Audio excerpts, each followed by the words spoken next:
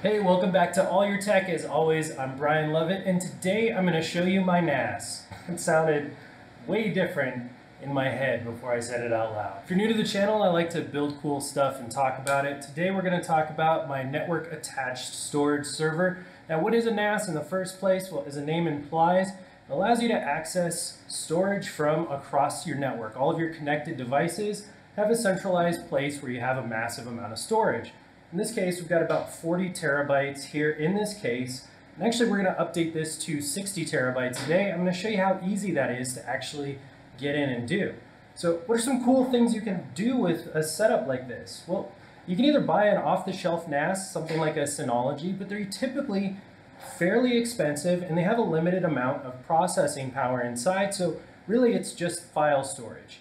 In this case, though, we're able to add a GPU and some other things to this and make it good for things like home automation or even post-processing of video. On the software side, we're going to run UNRAID for a number of reasons, one of which is that a lot of these hard drives that I was using are mixed sizes. Some are 8 terabytes, some are 10. And by having mixed size drives, you can't put those into a traditional RAID array without losing out on the storage. With an UNRAID setup, you can use mixed drives. With that out of the way, let's jump right in and take a look at the hardware choices I made. Of course, there's going to be a list of all of this down in the description below in case you want to pick some of this up on your own. Now, if you followed any of my builds in the past, you know that I typically use AMD CPUs. I'm a big fan of AMD in general, so why does this have an Intel chip inside of it? Well, I went with an Intel 11th generation 6-core processor because they have an integrated GPU that has something called Quick Sync.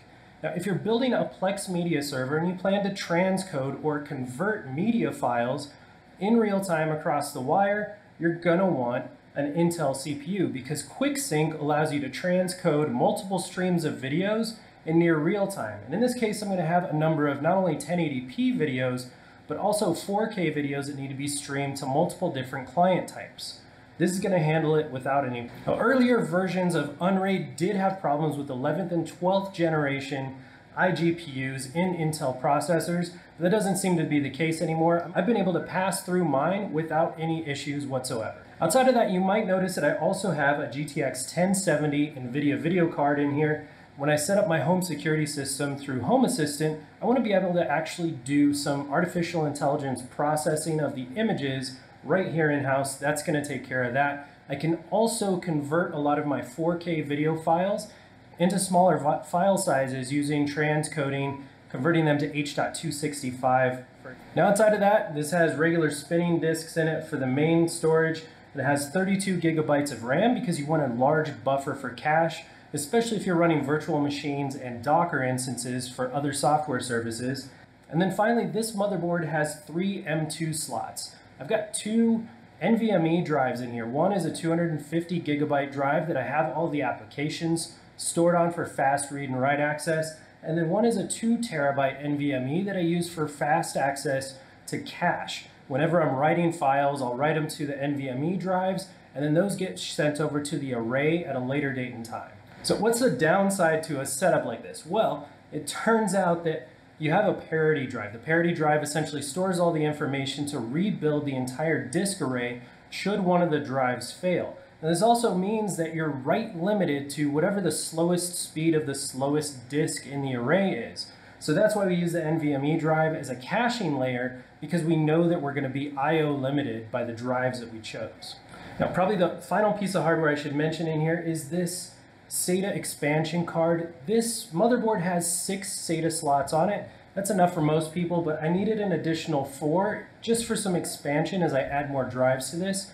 So let's rip this thing open, add the 2 drives, and then I'll take you on a tour of the software. Now, obviously, the first thing we got to do here is open up the case. So we're going to go ahead and take some of the screws out here, pull this guy open. And you see this case has tons of space, both underneath and up there on the main section. Now, space is getting a little bit tight in here, but we'll go ahead and plug in our 2 additional SATA cables, and we'll sort of tuck the cables away a little bit, keep them out of the way as much as possible. I feel like SATA power connectors and cables in general never go in the intuitive direction that you expect them to, but that's just me maybe. But it seems like all these years of building computers, I still start to put it in the wrong direction almost every single time. All right, let's get those hard drives mounted in there, get it cleaned up just a little bit. Go ahead and button up the side here. Everything looks pretty good. Now, we've got this, the cables run over here. It's actually not too terribly bad. It could be much worse. Still pretty clean inside. Don't judge me too hard. And now it's buttoned back up. Let's go ahead and jump into UNRAID and see how we get these added. All right, this is my first login right after adding the drives. Let's see if it actually worked. Fingers crossed.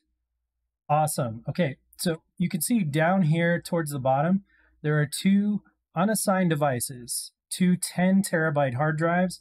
There's also a 512 gigabyte Samsung SSD, but we're not going to worry about that right now. So here's what you need to do to go ahead and add a new disk to your array. You can see that up here we've got our parity drive, and then we've got 5 other disks for a total of 42 terabytes of usable space. So the first thing you want to do is you want to go down to the very bottom and you want to stop the array. That'll take just a moment to complete. It takes a few minutes, but once the array has stopped, you'll notice that up here there are 2 extra disk slots and they both come up as unassigned. Now you can change the number of slots here, so you can add more or fewer, but in this case, this is the correct amount. So what we can do is grab SDH, and we can grab SDJ. Now, this does know that all existing data on the device will be overwritten as soon as the array is started, so keep that in mind.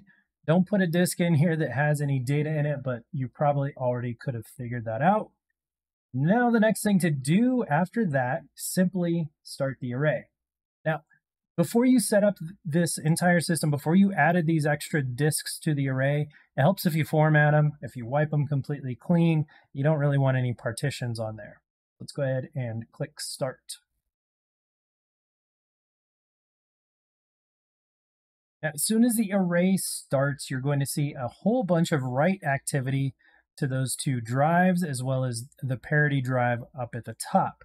And what it's doing right now is it's formatting the drive, and it's also getting it added to the array so that all of the data can be transferred in between these disks without issue. Now, how long is this going to take?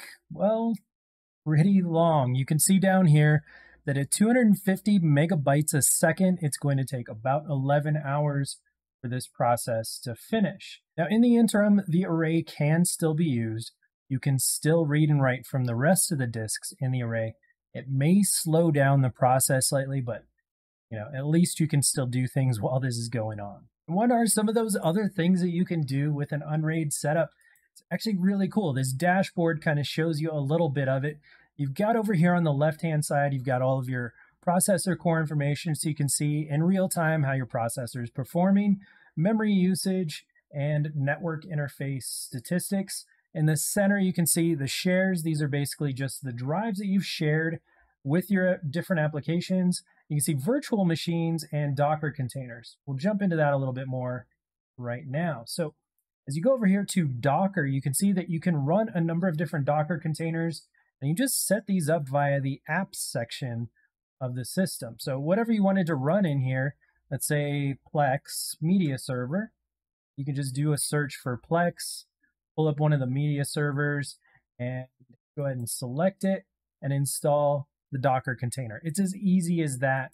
Seriously, it's up and running, and it's not a big deal. You can configure it while it's running and get everything set up the way you want to. Now, in my case, as I said, I want to do a media center for this. So I've got Radar and Sonar. Those are for ripping movies and television shows. NZBGet is the actual method you use. It's the software you use to actually download the movies and the TV shows. And then Plex, of course, is how you stream it to all of your services. So you can see that it's all in one place. When there's an update, you simply apply update over here, and it's going to do a Docker install of the latest version. It's really simple, really easy. You can take snapshots so that you don't have to worry about doing something wrong on the configuration and losing everything you spent all that time setting up in Plex. It's a really nice setup. Now, apart from that, you can also run VMs or virtual machines. In theory, what you could do is you could set up a centralized system that has, say, 2 or 3 GPUs in it, a whole host of RAM, and a whole bunch of CPU power, and then you could split that up among multiple different desktop computers in your house in case you had multiple kids that wanted to play LAN games or something like that. And then you don't have to have a desktop in each room of the house. You just tap into one of those virtual machines and you have an entire functioning system that you can spin up and spin down at your own will. You can set how much memory and which CPU cores each of those VMs has access to so that you can really segment things out kind of however you want. It's a pretty cool setup. For the home automation side, I can run Home Assistant operating system, and that gives me the ability to do some really cool stuff with my house. As you can see, I've got this dashboard set up that has every single room in my house and all of the smart devices within it. I can pull up the living room, adjust my Nest thermostat, see the actual temperatures, and even turn on and off all the lights. I can go into my backyard and see real-time streaming from my Nest Cam, turn on and off my patio lights, even change the color of my Hue spotlights in the back. And there you have it. Of course, we're just scratching the surface of this entire setup. You can do a lot more cool stuff with this. So let me know down in the comments below what you want to talk about next. If you have any questions that I can help answer about the hardware or software. Otherwise, hit that like and subscribe button so you don't miss out on any of my future videos. Thank you so much. We'll see you next time.